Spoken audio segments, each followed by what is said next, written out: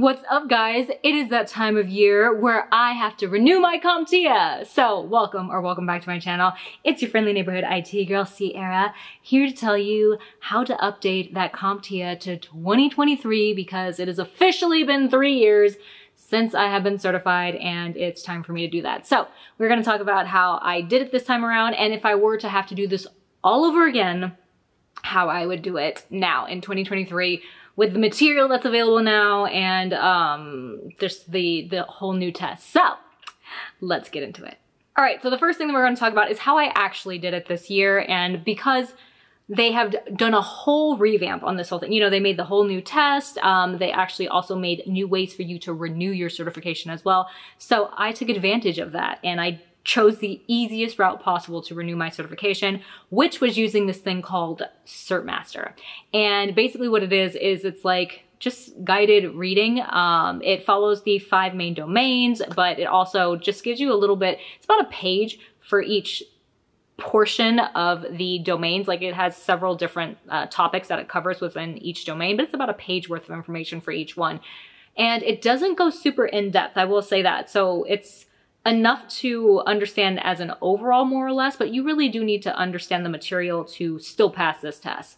However, once you get the CertMaster and you pay for it, you have basically an unlimited amount of tries to pass this CertMaster to renew your certification.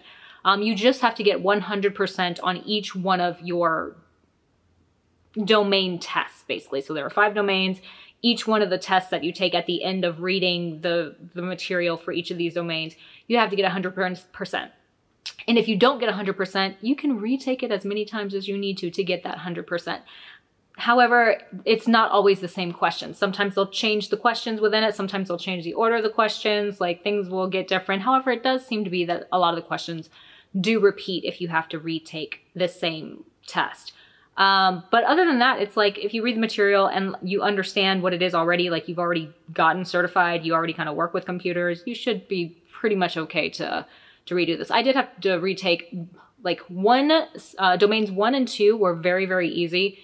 Didn't really take that much effort. I think I missed one question on each one of their exams for those 2 domains, and then I had to retake each one just to get that 100% because it has to be 100%. But once I got to domain 3, that one was a lot. That is a big section. So just FYI, if they say it takes about 8 hours to complete this whole CertMaster.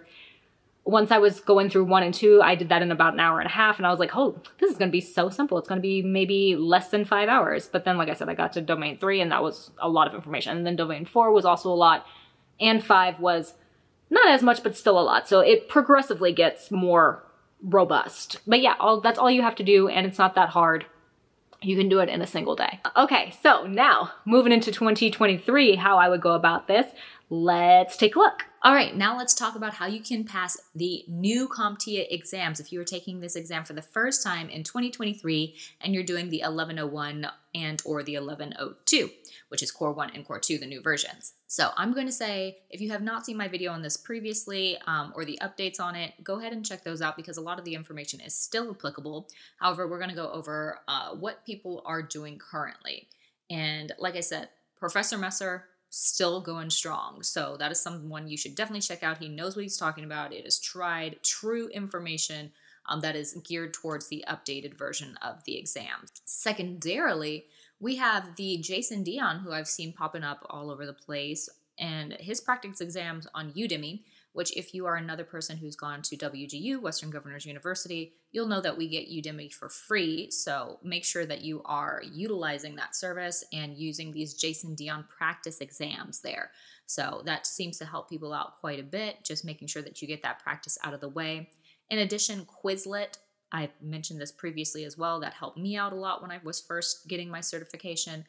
The Quizlet questions really help you to know what the questions look like, because the way that the questions are worded in these exams is part of the struggle. So you want to make sure that you understand exactly what the question is asking for, because I don't think that they're really trying to trick you per se. Like, I don't think it's that intentional or that malicious. It's just that they're worded really funny. So you just want to make sure that you're understanding what the question is asking for. Mike Myers, still applicable stuff. He's introduced his new material as well. So make sure that you check those out. Again, I personally enjoy Mike Myers. I find him to be very entertaining in the sort of IT crowd kind of way.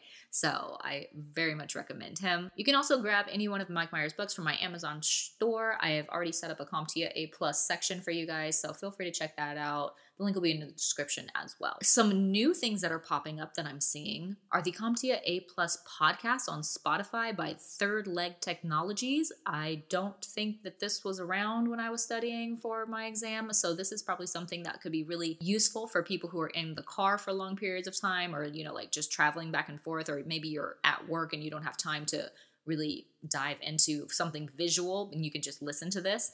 So that, again, the CompTIA A+ podcast on Spotify by Third Leg Technologies. So that is it, guys. Thank you so much for watching. I hope everybody who wants to get certified in 2023 is able to, and hopefully these this advice is somewhat useful to you. If it is, drop a comment down there, drop a like, you know, say hey. But yeah, thank you guys for watching, and I will talk to you next time. Bye.